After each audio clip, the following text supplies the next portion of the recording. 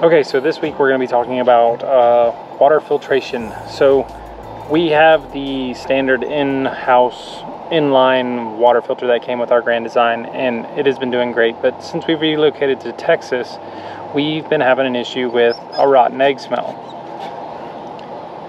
And that rotten egg smell has tested our limits as far as we tried sanitizing the lines. We've changed the thickness of the filter. We've changed the filter more often. Pretty much everything that we could possibly do, we have done. So started doing some research, and people have been talking about this a triple water filter system.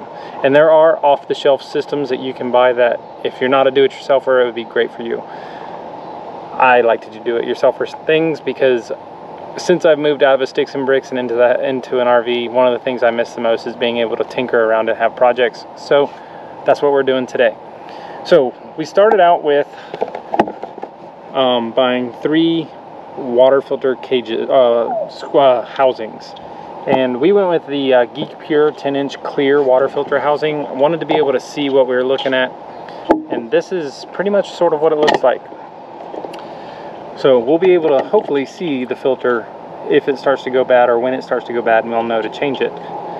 But one of the other things that I really liked about this, and I want to show you guys this because this was important when I was doing the research, it didn't have the brass insert into this plastic, and I really wanted to have that brass to help make sure that connection's good and not going brass to plastic. I want to be brass to brass. So we bought 3 of these. So go ahead and pull out our other 2. All right, and the concept behind this is what we will do. And actually, I guess I should explain this. Whenever you're putting these together, there's an inside and an outside. So what we would do is we'd go in to out, out to in, and then out to in again, so that it all has one correct flow. Sorry, I'm being eaten by mosquitoes. One sec. Okay, I'm back. So it's kind of strange that we have mosquitoes, because since we've been in Texas, we haven't really had to deal with mosquitoes much. But a quick 30-second version of how this is going to work is to connect these. I have a 3/4 to 3/4 male, or like male to male, going into the female side of this. And the way this will work, and it makes it a lot easier if we don't have one with the bottle on it, but we would naturally use PVC tape, but we're going to do that. Put our next one on, and then one moment, out to in. And we're just going to do a quick rough fit, because if you're wanting to do this yourself, you're probably like me and you're wanting to figure it out on your own. But we'll have a system that ends up looking like this. And I've seen a couple different ways where people have built stands for these things. I'm going to show you 2 different ways. The first one is because we kind of want to test it and make sure all of these, once we actually put together, are watertight outside of our rig. We don't want to just throw it straight in underneath. So I'm going to show you a way to do that, where you just would need an additional length of potable water hose, forgive me. And then after we've done that for a couple of days, I'm going to show you how we're going to permanently install this to where inside our basement, to where we don't have to deal with it again. But I'm going to pause real quick. I'm actually going to build this real quick the way it's supposed to be built, and then I'll get back to you. Okay, hopefully it's not getting too dark for this, but we had to wait until the sun cooled down because it's still hot. But did want to show you guys this. So if we were to do like a flyover on this, you can see right here where it says in with the little triangle pointing this way. We went in, out, in, out, in, out. Okay, so if we're gonna make this to where it just hooks in line, sitting maybe right outside your wet bay on the ground, and you wanted to make this a quick and easy project, I mean, we're 15 minutes in, what you can do is you can go to, when you go to buy all of this, take the parts that you didn't get offline if you went to a big box store, and then take all this. I sort of had it like this, took it in, and then found the pieces I need. And so what this is this is a 3/4 FH by 3/4 in FIP. And all it is really is a 3/4 inch adapter to a hose adapter. And so literally as simple as putting one on each end, assuming it wants to play nice. And we'll talk about the cost here in a second, because there are, like I said, there are professional systems, but you can put this together relatively for about half the price, give or take, depending on where you live. But, so right now, we have a complete system. All we need to do is load our filters. Obviously, we're going to tighten these down, but load our filters, and we could just set it on the ground and let it go. Or if you wanted to build a stand, the way it's designed, it has these 4 screw holes. You could just take a piece of board. That's what I'm going to do, is take a piece of board. You could cut it to where it extends over the edge, build some simple legs, and you're done. You have your filter system. Quick and easy. That's what we're going to do for tonight before we run out of sunlight. But our next adventure is we'll take these adapters, these hose pieces off, and we're going to wire this to where it gets mounted up inside our basement, to where it just goes with us and we don't have to worry about it. Okay, so the next thing we're going to do is, they do come with O-rings in the mounting set. Don't need that. Just get all these O-rings out. I like that they send extra O-rings with this as well. And then what we're going to do is we're just going to take an O-ring, put it on the little O-ring groove to where it sits, right like that. Alright, next, your water filters. You can choose kind of any water filters that you want, as long as they step down. So like if this was the most coarse and this was the most fine, we just wanted to go coarse, medium, fine. And that's what we're going to do. Is show you one other thing that I really liked about this, is that there's places for labels. So we'll be able to label them so we know what they are with our little pocket label maker. And so we went with the ClearSource Ultra system because they do fit universally, which is kind of nice. Last but not least, they have this thing. It's unique to them. I haven't done a ton of research. I saw what they did in their video and it convinced me that I wanted to get it, which is the Virus filter. And hopefully this is going to get rid of that nasty smell that we've been having in ours. Doesn't matter if we change the filter monthly. Like, we changed our filter last month, and I'll show you here in a sec what it looks like.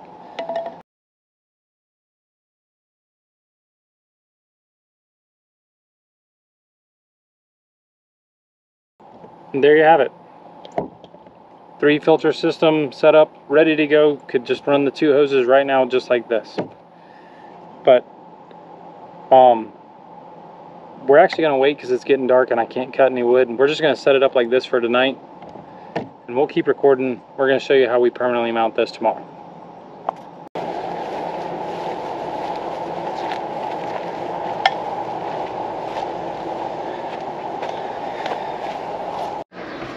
Alright, so I'm going to show you the scary part about this, because we've had this filter, like I said, on here for about a month. The smell went away for a week and then it came back. So first things first, if you ever want to release pressure, by the way, an easy way is just leave everything open. I've turned the hose off at the actual spigot, and then we're just going to switch it to power fill real quick. We lose all of our pressure. We're going to switch this off, and just the residual hose water. And now you're going to be mind blown when you see this, because this is legitimately maybe like a month and a half. But let's compare. We're going to take that off. That is truly disgusting after a month. It is. Truly. Not the best water, but And then what we're gonna do is we can just leave this. We'll rinse this out real quick, and then we're just gonna put this in blank because this is our new filter system, and eventually we're gonna go in and eliminate this entirely.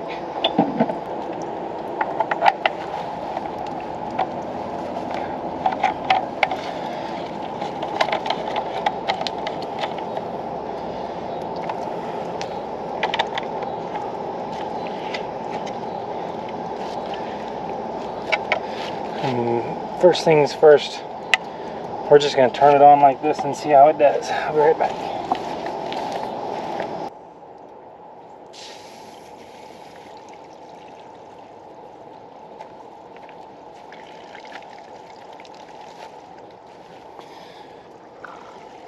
You see, that's why we wanted to flush it initially. See how it's black?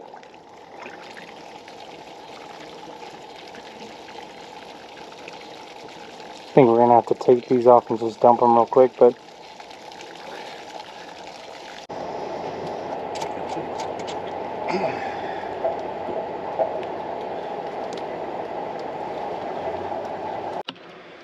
well, I messed up one thing.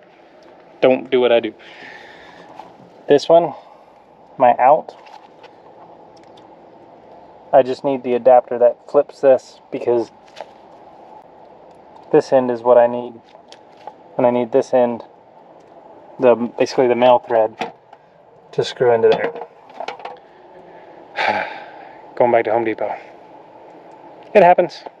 Didn't think about it. My fault. Okay, so we recorded putting together our water filter system, and none of the audio recorded. So what I'm going to do is I'm going to walk under there real quick. I'm going to talk you guys through what we did and show you how the finalized system looks in, and I'll throw in some blurbs or some video clips from where for some reason our audio didn't record.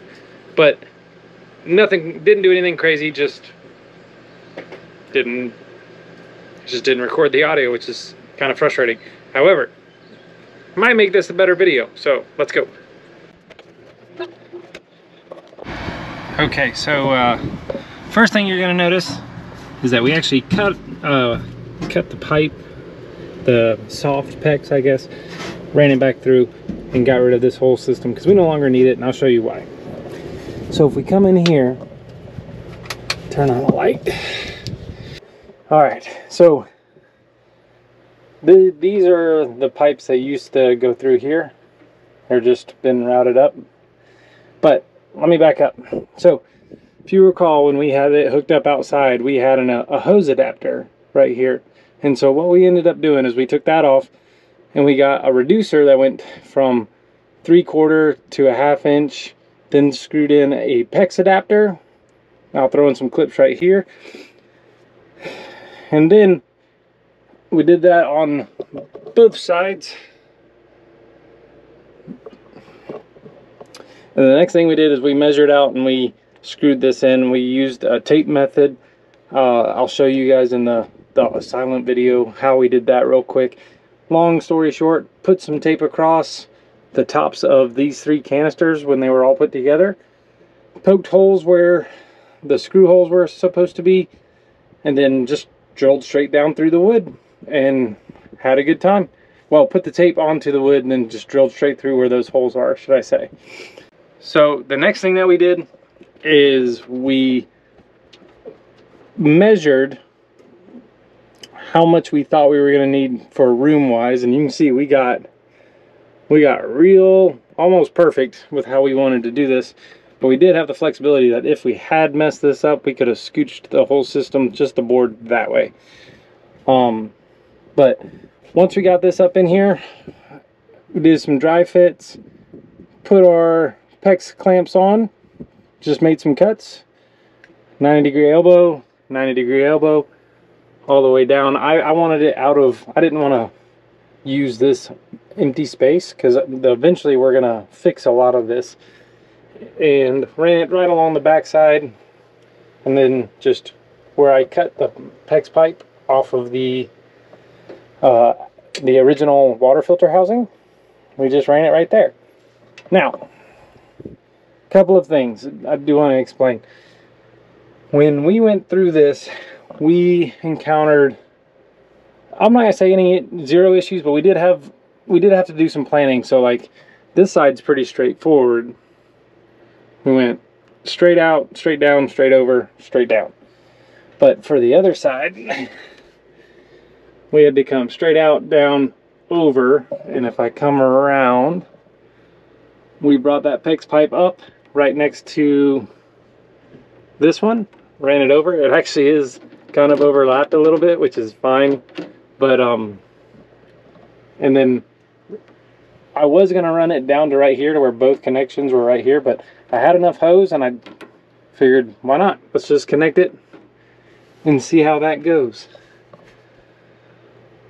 And then once we got everything dry fit in place, followed up and just went through and started doing all the PEX clamps, making sure everything was seated nice and tight. I actually found a couple of leaks back here as I was messing around, and so fixed all of those.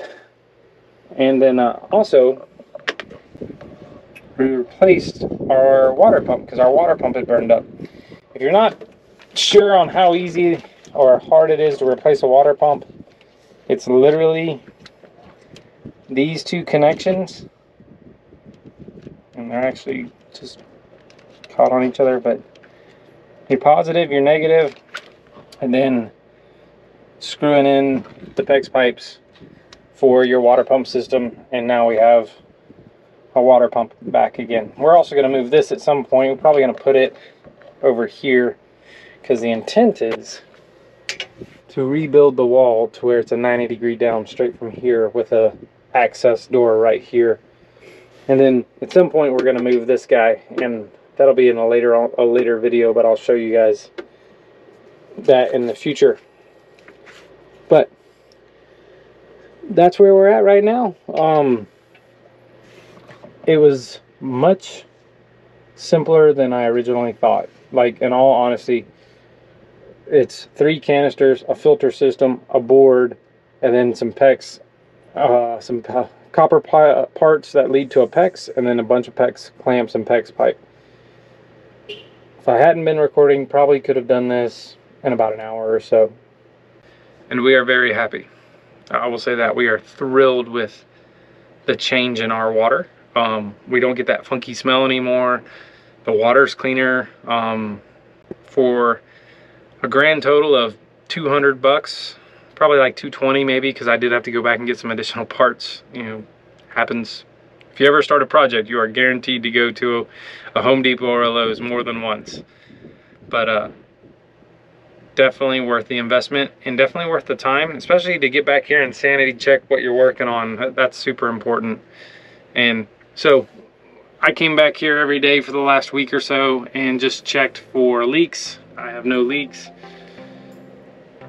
and we're rocking and rolling. So if you have any questions, please feel free to drop it in the comments. And if you're a subscriber, thank you for subscribing, and thank you for hanging with us. If this is your first video with us, please hit the like button, hit the subscribe button, join us as we go on this RV adventure, and you guys stay safe out there. That's the most important thing. Stay safe.